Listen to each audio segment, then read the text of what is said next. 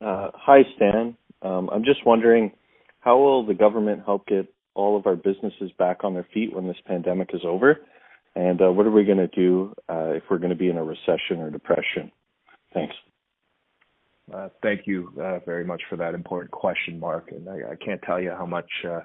My heart breaks when I hear from business owners, struggling, and new Canadians, old Canadians, from all backgrounds, telling us how difficult it is and how they are faced with the real possibility of closure. And the concern is, how am I supposed to feed my family? It just brings me back to memories of my childhood, watching my parents struggle in small business. And small business is hard at the best of times. We can truly empathize with the difficulties that businesses are going through today. To answer your question, and I'll give it to Minister Phillips in a moment. This is a priority for us, and now, of course, the number one priority is the health and safety of Ontarians. But it is time to start talking about what recovery is going to look like. What will that new normal look like? And those conversations have begun.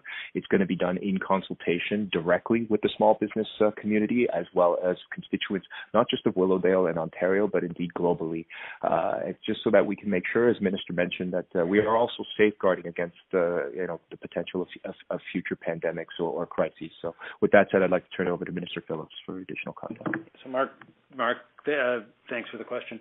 So we've broken this into three phases: response, reopen, and recovery. And with the data and work started on the reopen phase, literally when we entered into the response, the Premier asked me to assemble a committee, which is all of the ministers in our government that have economic responsibilities, as well as Minister of Health, to make sure we were, as the economy wound down in a structured way, we would be looking at how we will open it up again. So next week we will be putting out for businesses the framework and the approach in terms of that reopen. And of course, this will all need to be triggered by the good work that's being done around public health and an understanding of what it is that needs to be the preconditions in terms of caseloads in the community, in terms of the various medical measures, in terms of our ability to test.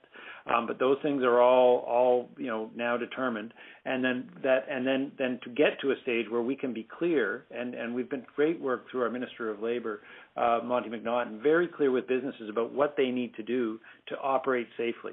So what does a particular type of business need to do? So that information is going to be starting to flow next week. We do remain dependent on the health performance, and we have to be very careful that we don't come out too soon.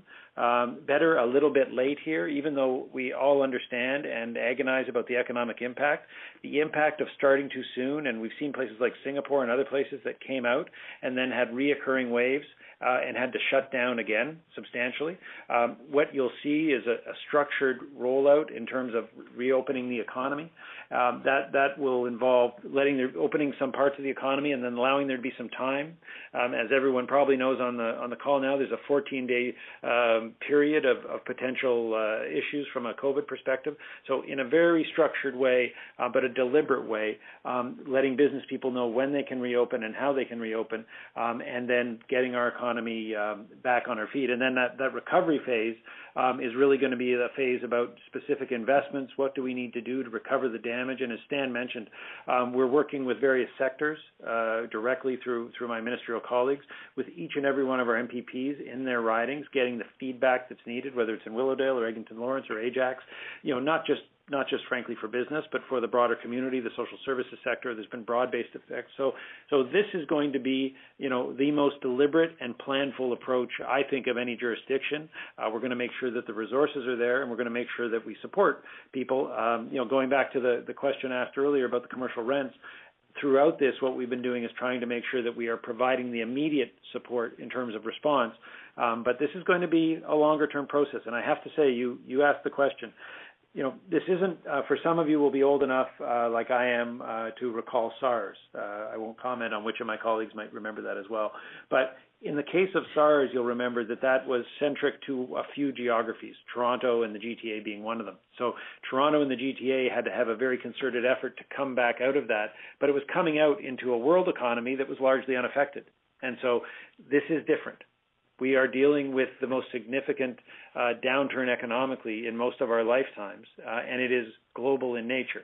And so that doesn't mean woe is us, but it does mean we have to understand that we are one jurisdiction, and we're going to do, I think, a great job with 14.5 million people's help of coming out of this strong, but we're going to be coming into an economy where, 24 million Americans are jobless versus what was the case a month ago, and many other effects around the world. So this is, not going to get back to the way we were 2 or 3 months ago quickly, but we are going to be very deliberate about it, planful about it. We're going to make sure that we get the input we need from people and act decisively once we have, the clear understanding from a health point of view. And as it's starting next week with this framework, we can make sure that we can do it safely.